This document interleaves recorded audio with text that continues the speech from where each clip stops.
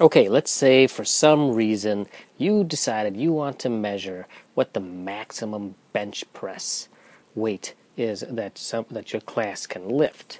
But it's too cumbersome to measure everyone in your class, so you just take a random sample of 19 students and you say, well, let's see what they can lift. And you do, and you measure them, and you get a mean of 250 pounds and a standard deviation of 130 pounds. So now you want to construct a 95% confidence interval within which we hope the mean for the whole class will fall. So how do we do that?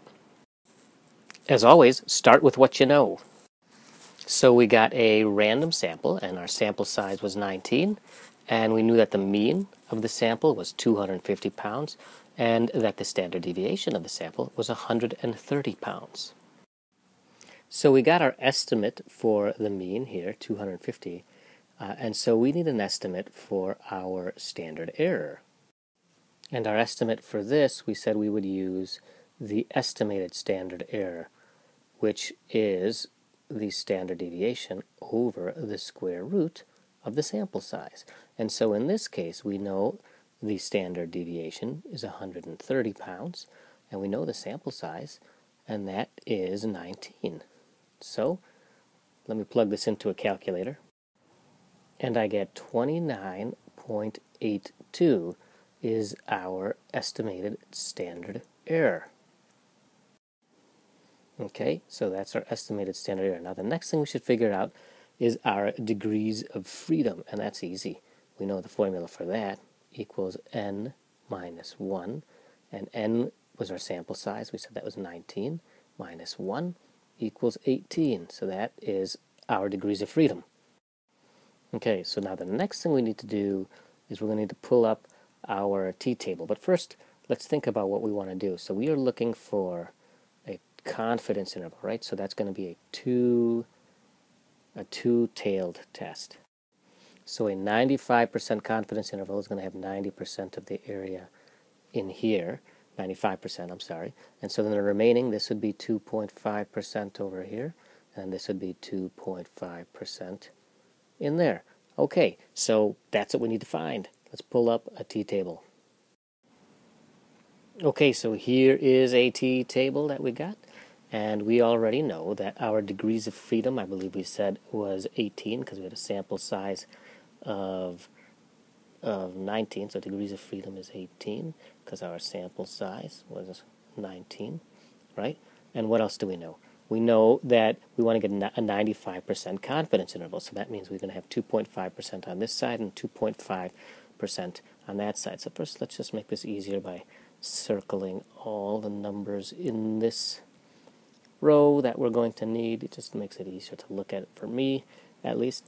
All right, so now let's look at the top. What do we want? We want a 95% confidence interval. So you're tempted to say, hey, let me do this. Let me just pick this one. But what this means is not exactly what we want. So this is a 5% one-tailed test, which means 10% would be excluded on the two tails because you'd get 5% over here, 5% over here for a sum of 10%. That's not what we want. We want a sum of 5%, right? And so that's the one we want over here. Two tails, 5%. And that's what we're going to go for. If we were just to use one tail, we knew it would be 2.5% here, right? So that's why it says 2.5 up there. So this is the one we're looking for, right? So let's circle this as well. And then our intersection here, we got 2.101. So our t-value is 2.101. Great. So what this really means is that this 2.5 mark is 2.101 estimated standard errors on this side, and that side, same kind of thing. We would subtract off negative, so subtract off 2.101 estimated standard errors. Now we are ready to construct our confidence intervals. So we take our formula, remember, which was the mean plus or minus the t-value times the standard error, the estimated standard error.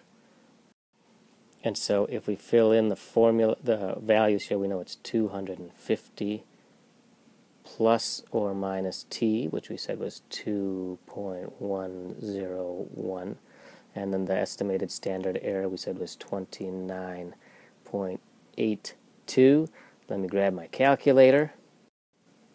This little portion here equals 62.65.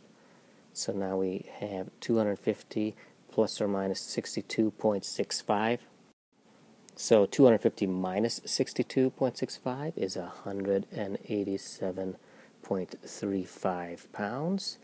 And 250 plus 62.65 is 312.65 pounds.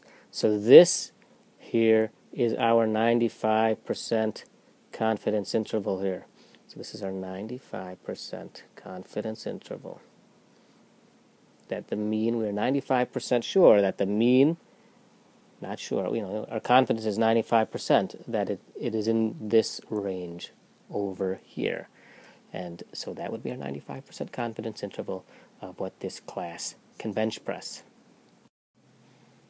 And we needed to use the t-table, right? And we calculated the degrees of freedom, and we used the two-table one, right? So 2.5% on either end.